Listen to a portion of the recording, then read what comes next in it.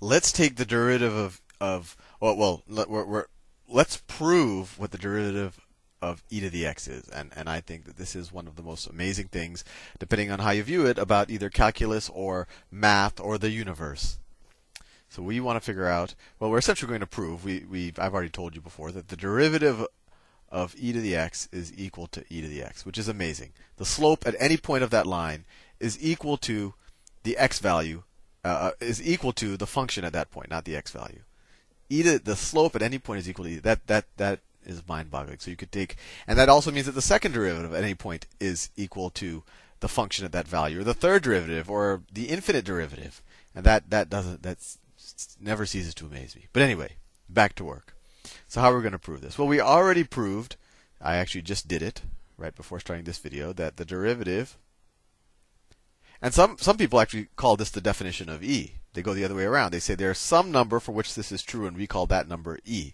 So it can almost be viewed as a little bit circular. But we've shown e in the past to be what happens when you get, we said that e is equal to the limit as n approaches infinity of 1 over 1 plus n to the n.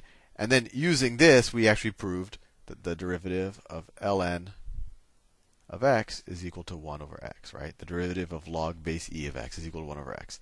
So now that we proved this out, let's use this to prove this. So let's take the derivative.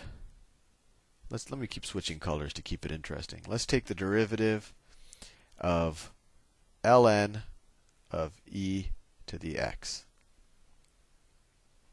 Well, this is almost trivial. This is equal to, well, the logarithm of a to the b is equal to b times the logarithm of a. So this is equal to the derivative of x ln of e.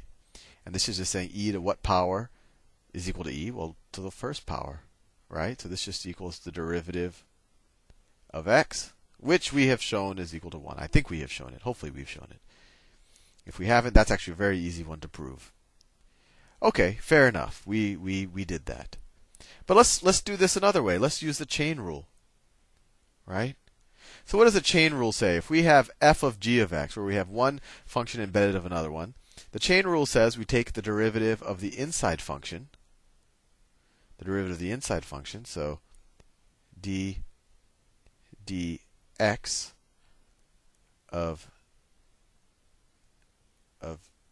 e to the x, and then we take the derivative of the outside function, or the derivative of the outside function with respect to the inner function. You can almost view it that way.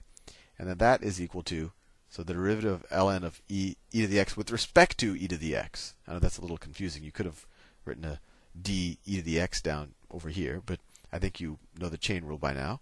That is equal to 1 over e to the x. And that just comes from this, right? But instead of an x, we have an e to the x. So this is just the chain rule, right? Well, what else do we know? We know that this is equal to this, and we also know that this is equal to this. So this must be equal to this. So this must be equal to 1. Well, let's just multiply both sides of this equation by e to the x. Well, we get on the left-hand side, we're just left with this expression, the derivative of e to the x times, we're multiplying both sides by e to the x, times e to the x over e to the x. I just chose to put the e to the x on this term, is equal to e to the x. This is 1, right?